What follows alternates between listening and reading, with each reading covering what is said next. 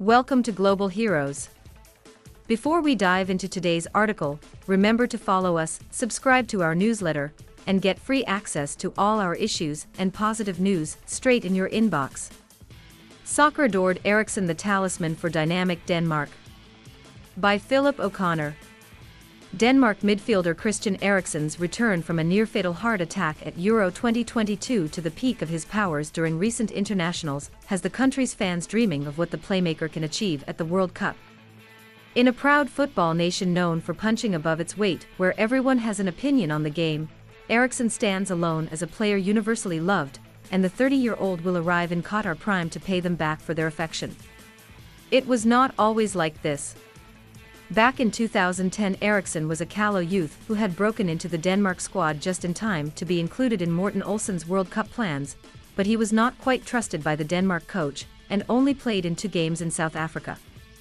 That did not last long, and a stellar performance against England at the Parken Stadium in Copenhagen the following February cemented Eriksen's position as the fulcrum of the national side for the decade to come. The Danes missed the finals in Brazil 4 years later, and by the time they arrived in Russia in 2018, he was the central figure in the team, and had been for several years.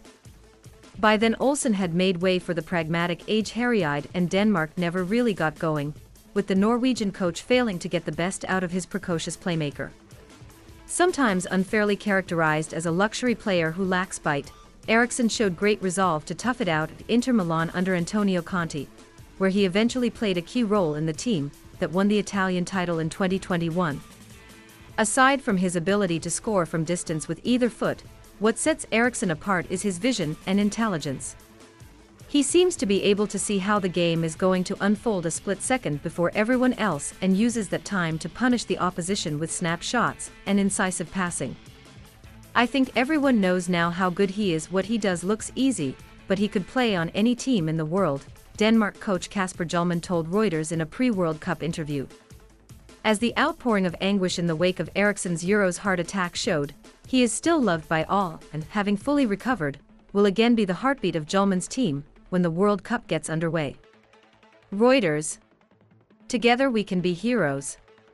Thank you for being with us. GlobalHeroes.com